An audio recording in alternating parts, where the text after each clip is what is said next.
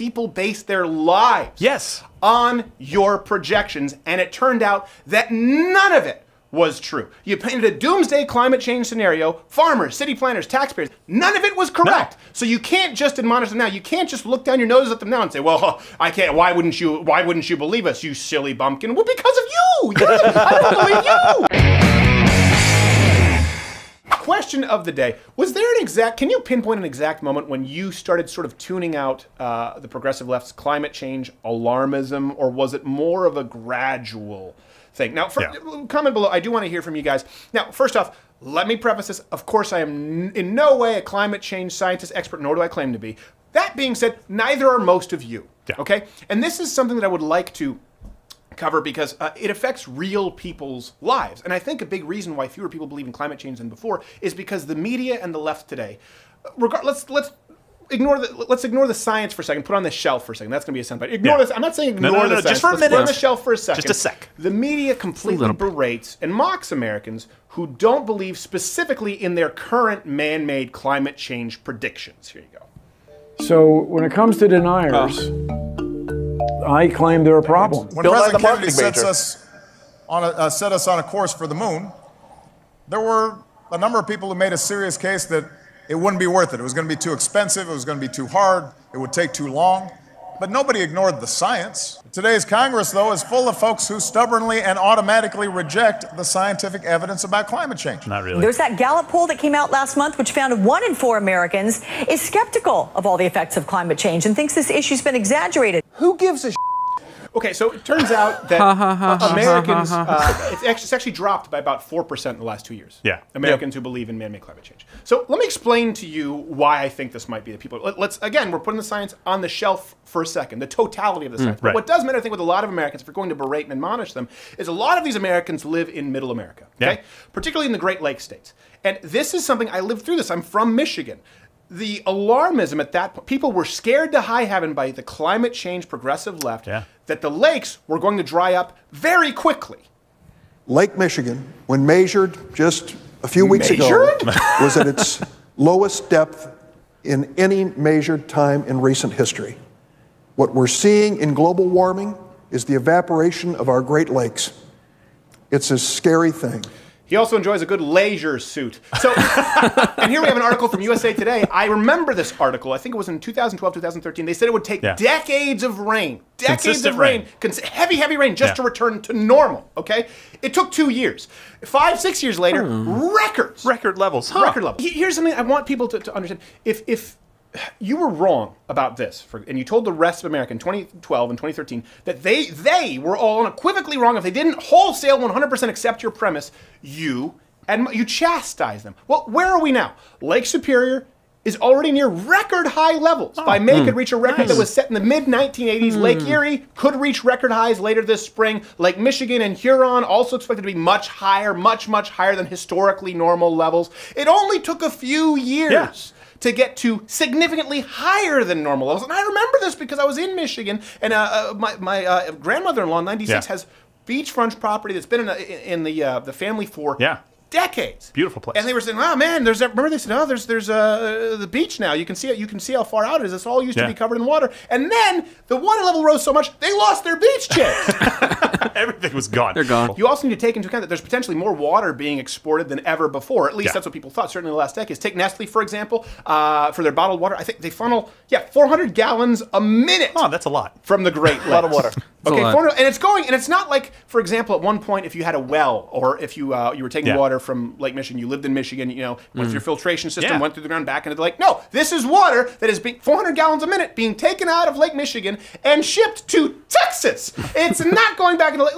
Record highs. Record highs. By the way, hit the notification bell if you're subscribed on YouTube, because apparently notifications, subscriptions don't mean a whole lot. Bookmark the page. Join Mug Club, ladderscrowder.com/Mug Club if you haven't already, and subscribe on iTunes. Give us a rating. Here's the thing.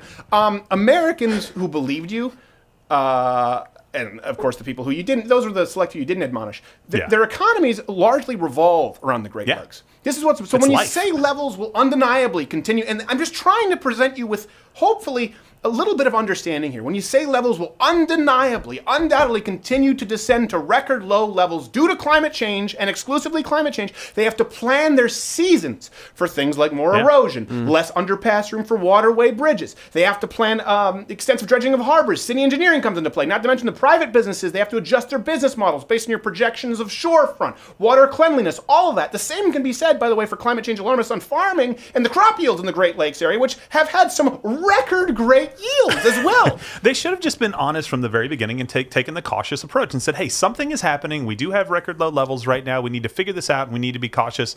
And instead they went way over and said, oh my God, they're going to disappear. The world is going to end. Here's the thing. Here's the thing. The important thing is that it didn't happen.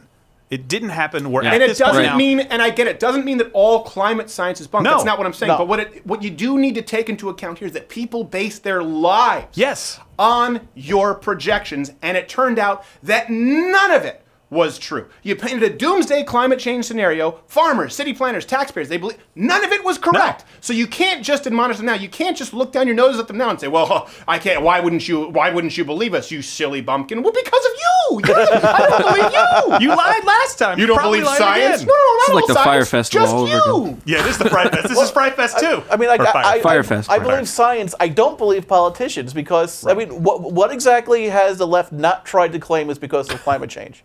Legal immigration, refugees, climite change, Muslims raping people in Europe, climate change. Yeah, terrorism, ISIS, climate change. Climate change. Climate change. So it didn't turn out to be true with the Great Lakes, but you know what did turn out to be true, by the way? Energy plants being closed and tens of thousands of jobs lost due to government manipulation, price fixing, goods and commodities. There were taxes levied on all Americans disproportionately. By the way, disproportionately affecting the middle class as well. When you talk about a lot of these so-called green taxes, this is something that I think you would do well to listen to instead of now we've crossed this bridge. Yeah. Right? Hey, you guys have to plan for this. We guarantee you 100%, no doubt, record lows are going to get worse due to climate change. None of it is true. And this impacted economies and tens of thousands of people lost their job. At this point, you'd be better off saying, okay, well, maybe we were incorrect, but recalibrate. Instead, what the left continues to do is just say, well, the science is settled, as you see.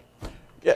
It makes me feel frustrated because, again, you can say I don't believe in gravity, but if you step off the cliff, you're going down. So we can say I don't believe climate is changing, but it's based on science that's over 150 years old. It requires a whole system of people's research, all leaning in the same direction, all pointing to the same consequences.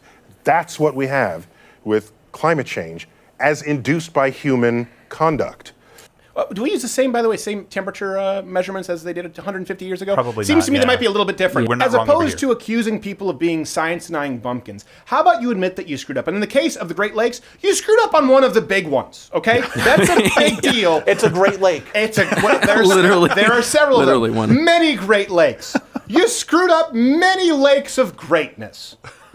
By the way, the people who lived through the timeline in its entirety, these people lived through the projected terror, the uncertainty, prepared for the doomsday scenarios that you projected only to come out of the other side and to see that they would have been completely unscathed if not for you. You're the one who scathed them. They don't believe you anymore. Instead of insulting them, you need to earn their trust back. And I know many of you in the climate change alarmism camp claim that it's not your job to convince anyone because of scientific consensus. But in this case, I would say that actually the burden of proof, absolutely, given the previous climate models, given the previous projections, I would say the burden of proof absolutely rests squarely on your shoulders. Not because of polls or consensus, but because of several observable and expensive life-costing hypotheses that proved to be completely untrue. In other words, because of science. Okay, if you like this video, you know, you watch videos on YouTube. If I were Jimmy Kimmel, if I were Stephen Colbert, or Trevor Noah, I would tell you to subscribe. But I have no corporate overlords who demand that I do this demeaning promo. I do the demeaning promo because I choose to. Subscribe or hit the notification bell because I need you. I need you. Please do it.